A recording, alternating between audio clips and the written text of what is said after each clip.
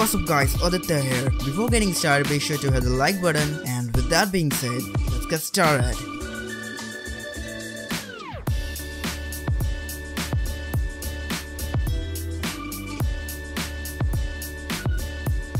A 64GB memory card at the price of around 1200 rupees sounds like a steal deal, but is it really good enough to be called the best memory card in the budget? Well, we are going to find that in this video. Having a look at the specifications, almost everything on the paper seems amazing. This is a class 10 card which can transfer up to 85 MB per second, and it is also water, temperature, magnet and X-ray proof. Now without any further ado, let's unbox it.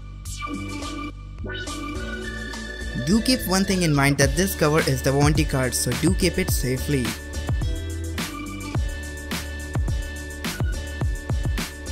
The memory card is in yellow and white color, and according to me it looks awesome. We do get a USB reader and a micro SD adapter. In terms of looks, specs and accessories, it pretty much nails it, but what about the main thing, which is performance? So let's have a look on the benchmarks.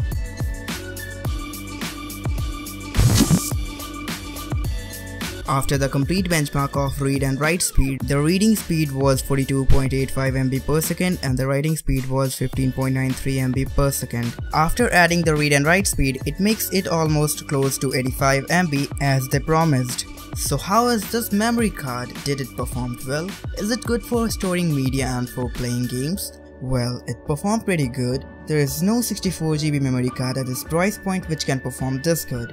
If you're buying this card for storing media or for playing moderate to heavy games, then I would definitely recommend you to get one of these. If you want to buy one for yourself, then buy from the Best Buy link which is given in the description box down below so that you can get some discount as well.